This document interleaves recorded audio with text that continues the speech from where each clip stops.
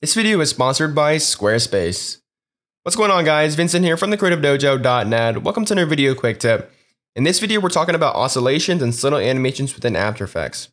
Now, when I say subtle animations, think like leaves blowing in the wind, or an ocean wave current, a boat floating and rocking backwards and forwards, birds flapping their wings and flying, and like clouds, right? So like subtle animations that you could create by hand with keyframes, but it would take a while to do and be a pain in the butt to do if you had a lot of layers as well as a lot of changes you want to do. So normally, if you did want to use keyframes and you want to expedite the process, you could use like loop in, loop out expressions, which we'll cover in another tutorial.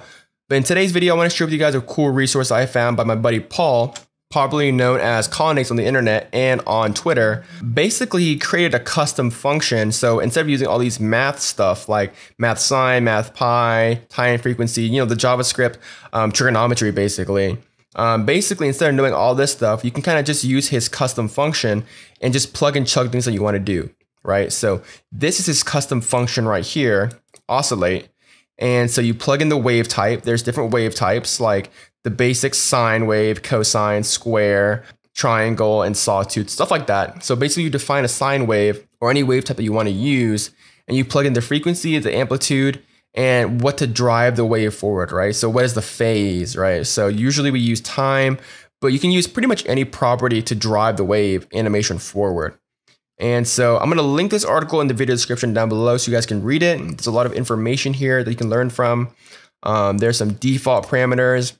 And so this is what we're interested in here. This is the code. He was kind enough to include the source code.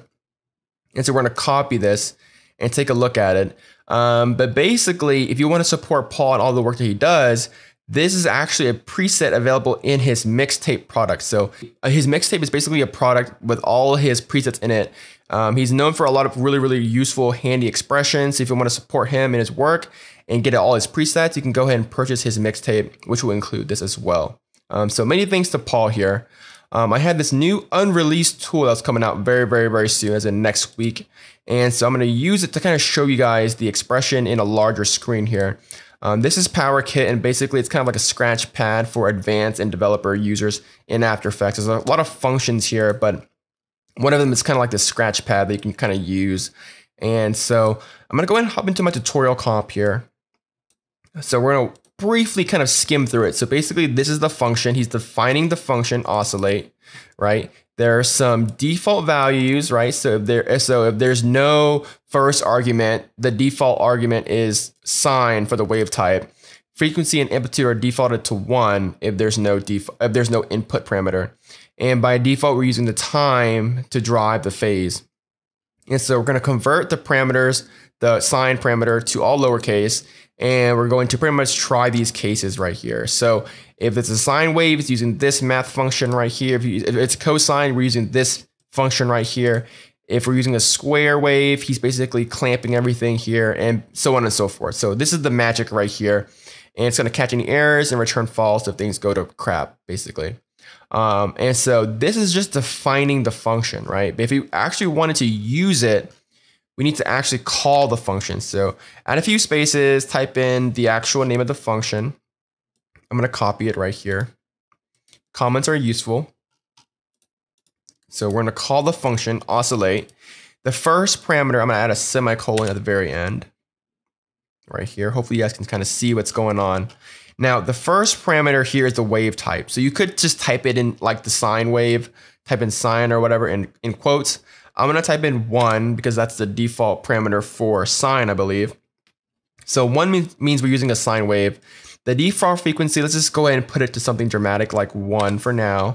And amplitude, I'm going to set it to like 300, just so you can kind of see what's going on. So frequency is how frequently is the wave going to cycle through per second. And the amplitude is basically by how much. How much are we oscillating by? How much are we varying the number by? And the last parameter is the driving parameter, right? So how are we going to drive this? So by default, we're going to use time, which is the time indicator right here. So wherever we are in time, that's going to be used to drive the oscillation here. So something like this, just kind of keep this in mind. So let's actually use this thing. So I have a boat right here. And basically right now, it's just chilling, right? It's chilling. The ocean is moving, but the boat's just chilling. It's not really doing anything. And so I would like to add some subtle, up and down kind of floating, imitating movement, that like it's simulating floating. And so what I did was I go to position and I right clicked and separated the dimensions, right? And so now we have access to the boat's, the Y position right here. This is what I'm interested in. So I'm going to go ahead and do Alt or Option click to enable expressions and go ahead and paste your expression in here. With my tool, Power Kit, you can just go ahead and just enter it in. And so by default, you're going to see that, hey, look, our boat is actually oscillating up and down. And this is great. But you're going to see one problem here. This right here is telling us what the value is for the Y position, but it's not taking into consideration what the initial value was, right? So before I pasted the expression in, it was kind of at the right position. So what I want instead is say like, yo, I want you to oscillate, but keep in mind the original value, right? So whatever value this was, whatever Y position value it was, keep that, but add the oscillation in, right? So once I do that, update the expression. And again, you can just paste it and edit into the expression right here. Just go ahead and go in here and edit the expression. I'm just doing it for video purposes in this larger window right here. But now you're going to see that, hey, it's in its right position and it's oscillating up and down. And as you can see, 300 is way too much. So we're going to tone down the oscillation to like 0.6. And then we're going to change the amplitude to something like 50 or so. And then update it.